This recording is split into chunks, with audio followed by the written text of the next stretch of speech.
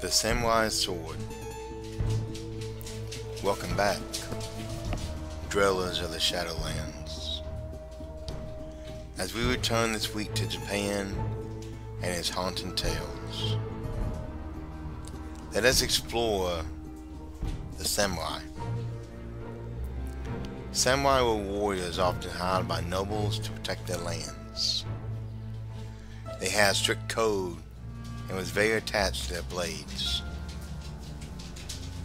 So without further delay, let the story begin. When I was younger and very much into exploring, I found a prized object. It was amazing I found it, as it was buried deep within the forest.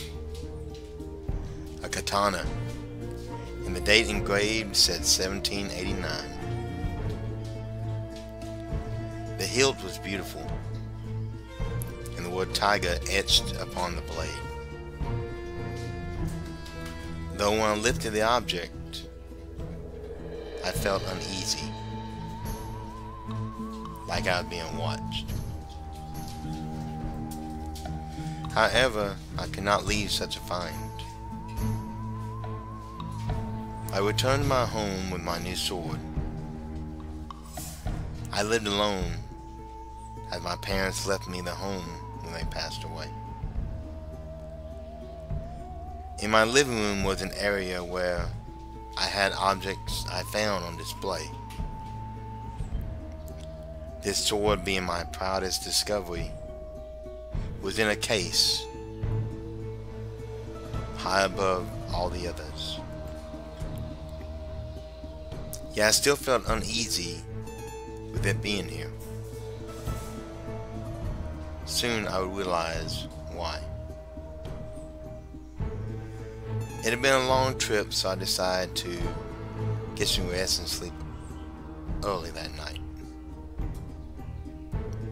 But rest would not come easy. I dreamed of a great battlefield. Samurais in their armor glistened with blood, defending their land. I never had these dreams before, but now they came often. The battles were bloody and ruthless. Neither side held back, and the carnage littered upon the ground. One samurai stood out, his size and height well above the others. Easily recognized in my dreams. I realized this sword must belong to him. But still, how could I remove such a prized object? The knowledge only added to the prized possession. Soon I would regret that decision. Through the days at home, I would hear a whisper.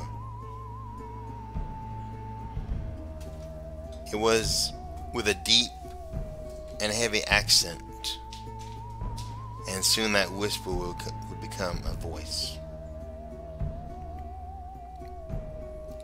I called out, with only silence responding. At first it was unnerving, but harmless to me. One night I awoke to a loud crash. Thinking it was a thief, I reached for the gun beside my bed. I crept downstairs into the living room. There I saw glass peppered on the floor. The case holding my blade was completely shattered. I reached for the light switch, but the light did not work. However, The moon lit the room clear enough, and beside the window I saw him. He wore ancient armor and stood about 6 feet tall. In his hand was my sword, as he looked upon me with empty and hollow eyes. Blood poured from his open wounds as he lifted the blade high in a striking position. I shot him, but the bullet did nothing. He did not flinch or even acknowledge being shot.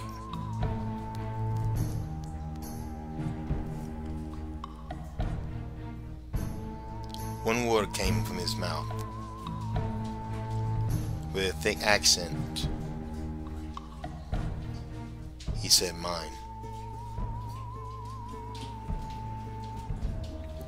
Shocked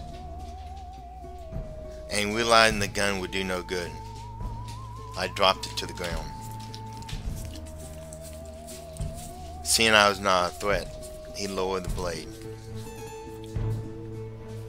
He turned to leave, and I saw a tiger etched into his armor. Suddenly the sky lit up, the foreshadowing of a storm to come. With the bright light, I closed my eyes. When I opened them, the man and sword were both gone. My dreams of blood ended that night. And yes, I lost my prized sword.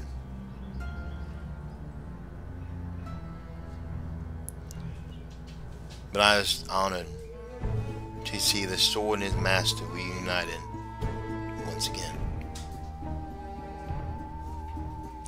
I hope you enjoyed this tale, as it was fiction. Return more tales next week as we return to Japan. As always, you are welcome to like and subscribe, and please feel free to leave comments below. So until we meet again, beware of the Shadowlands, my friend.